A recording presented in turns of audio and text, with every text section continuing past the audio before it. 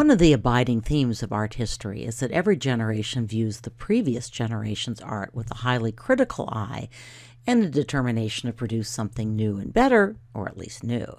So the classical Greek sculptors thought the archaic sculptors were too stiff, and check out those goofy smiles. Hellenistic Greek sculptors thought the classical sculptors conveyed cold, emotionless statues, while the classical Roman sculptors thought the Hellenistic Greeks lacked dignity. The Renaissance artists called their predecessors Gothic or barbarian, but let's face it, Leonardo, Michelangelo, Raphael, Titian, these guys are tough acts to follow, especially on their home turf, Italy. Nevertheless, the next generation rather bravely decided to rebel. I'm kicking off this unit on Baroque art with the immediate eras of the Italian High Renaissance, a period that art historians have somewhat confusingly labeled Mannerism.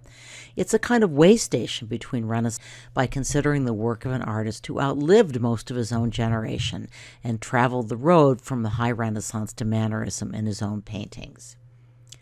By the way, the Last Judgment is a very prominent element in the Sistine Chapel, which is a required work, but it is not one of the required images within the chapel.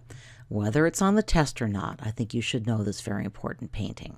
On this slide, we see two fresco paintings by Michelangelo, both for the Sistine Chapel, but painted 30 years apart. Of course, the subject matter is different, and the Last Judgment is inherently a rather grim subject.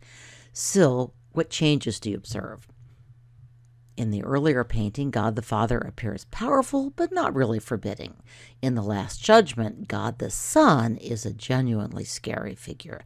Even by Michelangelo's standards, Christ's body is almost grotesquely muscled, powerful to the point of seeming dangerous, even threatening, especially since he's gazing down not at the saved, but at the damned.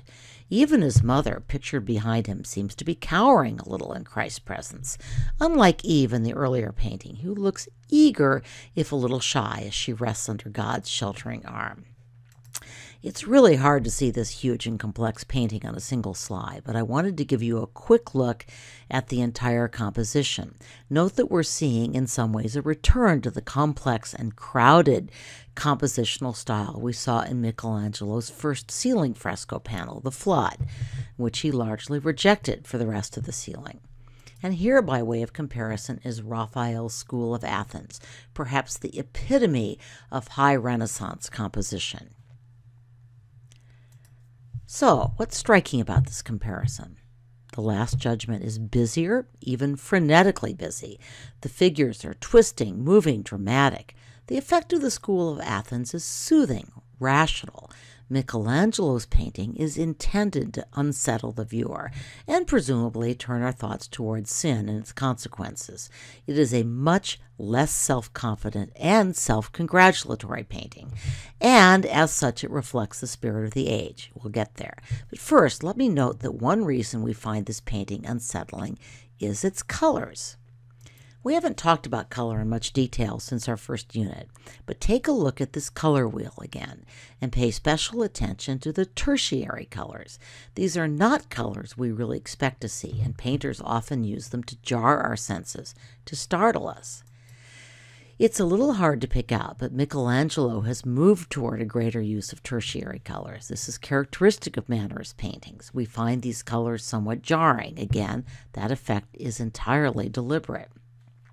Here we see a detail of the damned. Note the writhing, distorted figures, the sense of movement, the high drama and emotion. We are moving into the Mannerist period, even to Baroque. But by the Baroque era, the church and its artists are regaining their confidence. The paintings are dramatic, but they're less unsettling. Stay tuned. Here is a detail of the painting. St. Bartholomew, who was martyred by having his skin flayed off, is holding his own skin. What's really creepy is that Michelangelo has given the skin saint his own face. You see a contemporary portrait of Michelangelo on the right. Remember that Michelangelo's face also was also Holofernes in the Sistine Chapel depiction of Judith and Holofernes. So what's going on now?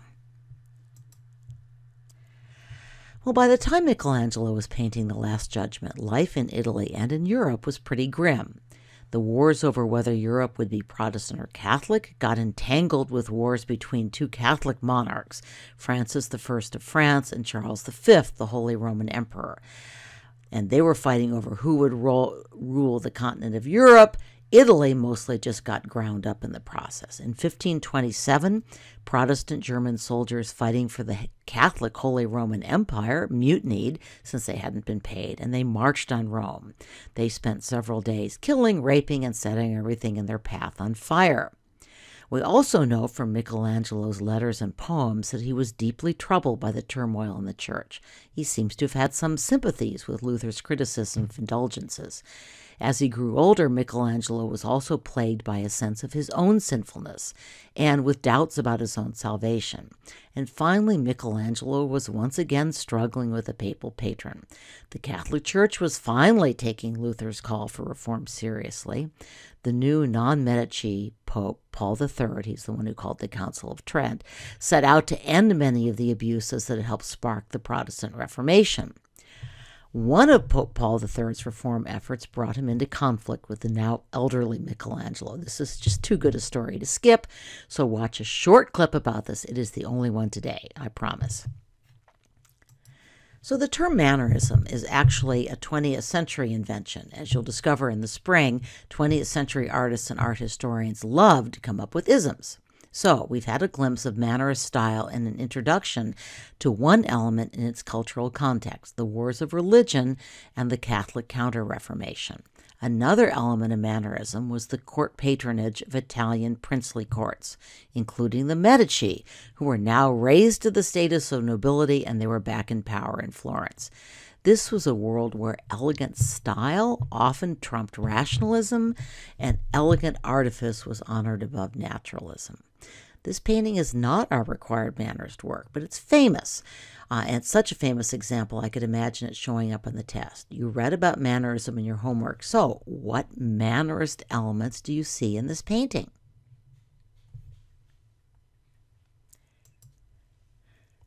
The Renaissance strove for a kind of realism, getting the bodies right, getting the proportions right, announcing the artist's interest in human beings and life on earth by getting away from what they perceived as Gothic distortions. Distortions reappear in Michelangelo's Last Judgment and in these courtly paintings as well. The hands and feet are often out of proportion and look almost boneless. Mannerists were actually obsessed with hands. Beautiful, useless hands were a sign of aristocratic status. The faces are often hiding their emotions from the world. Mannerist artists were obsessed with masks and an aristocratic culture where people deliberately masked their emotions and intentions. The whole painting has a rather chilly, emotionless quality, typical of courtly Mannerism. We are going to get to our required work, I promise, but first I want to talk briefly about the painter whom I think is the most interesting and important Mannerist, but who has disappeared from the course. El Greco just means the Greek. I've put his real name up on the slide, but he's always referred to as El Greco. He was born on the island of Crete and trained as an icon painter. He did spend some time studying in Venice and taking in the works of Titian and his followers, but El Greco spent most of his working life, his last 37 years, living in Spain, where he soaked up Spain's fervent spiritualism. St. Teresa of Avila, whom we'll meet soon, was a Spanish saint, and capturing its bright, stark light. This is probably El Greco's most famous painting and used to be a College Board favorite. It's no longer on the list, so I won't linger except to note that El Greco divided his universe into a lower earthly sphere, which is somewhat more Renaissance in style, and a higher heavenly sphere, which is very Mannerist. Earth is realistically portrayed and reveals El Greco's Venetian training in the use of light and color. It also shows such Mannerist conventions as pale, elongated aristocratic faces and hands. But the heavenly spheres explode into contorted shapes, jarring tertiary colors, and whirling movement that contrasts strongly with the solemn still figures below. Okay, this one's really in here because it's one of my favorite paintings, but I think with a stretch it could be called a Mannerist landscape. While this is identifiably El Greco's adopted hometown of Toledo, Spain, the space still does not seem entirely real. It's almost like a dream of the city, or the city is seen through some sort of distorted lens. And here's one more that I stuck in your workbook. Check out El Greco's rendition of one of our favorite scenes. Okay, I said we'd get here. So, why the double title? We don't really know if the painting depicts an entombment or a deposition because we don't see the cross or the tomb or any other useful spatial or landscape clues. Renaissance painters made much more effort to produce realistic settings. This descent, or deposition or entombment, seems to take place in a kind of artificial space. So what other Mannerist elements do you see in this painting? Well, the bodies seem weightless. Who is supporting Christ, and why isn't he heavy? The positioning of the legs seems staged and unrealistic. While more emotional than the Madonna we just saw, the emotion still seems posed, contrived, theatrical rather than real. Back to those masks again. And of course, the colors are startling, paler, more orange than red. In a few minutes, you're going to be comparing this to other earlier and later depictions of the same biblical scene. But first, I just want to flash a couple more Mannerist works at you just to help you recognize the style if you get hit with an attribution question. You saw this on the Khan Academy video, I hope. It's a fresco in the same chapel where the deposition entombment hangs. Note the elongated figures and the twisted bodies. Any guess who designed and built the chapel that houses both of these works? Brunelleschi. Bronzino was an apprentice of Pontormo. Note how he portrays skin almost as if it were a porcelain mask. In part, this reflects the aristocratic audience for Mannerist works. People who did not need to labor in the sun were pale. And this is an even more famous work by Bronzino. It's a portrait of Cosimo I's wife. Note the porcelain face, the emotionless aristocratic calm, the extremely elegant dress, and those boneless, elongated hands. The Medicis, by the way, were now the Grand Dukes of Tuscany and patrons of Pontormo and Bronzino. They just won't go away.